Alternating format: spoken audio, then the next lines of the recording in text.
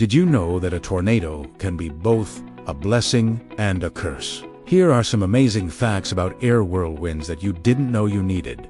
They can be hundreds of miles wide. That's the width of 18 American football fields. They can lift heavy objects up into the air, like cars and trucks. They can travel at speeds of up to 200 miles per hour.